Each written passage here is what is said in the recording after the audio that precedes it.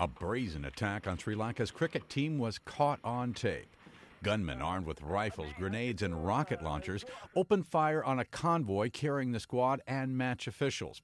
The shots rang out as the team reached a traffic circle near the main sports stadium in eastern Pakistan.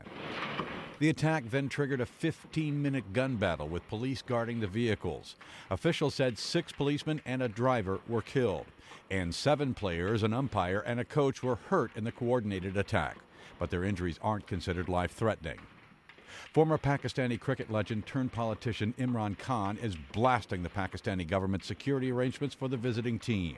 I think this was one of the most tragic incidences in Pakistan's sports history. I think this was one of the worst security failures in Pakistan. The Pakistan government guaranteed the Sri Lankan cricket team that they would provide them security.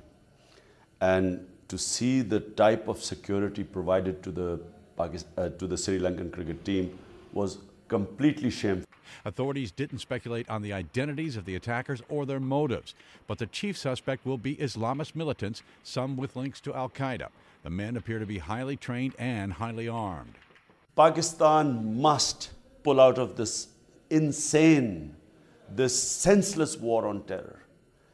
No Pakistani was involved in 9/11. Yet Pakistan has become the center of world terrorism now.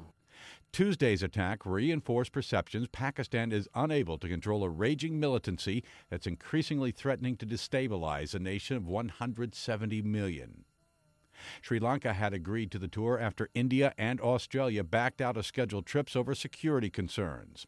The assault will likely end hopes of international cricket teams or any sports teams playing in the country for months, if not years.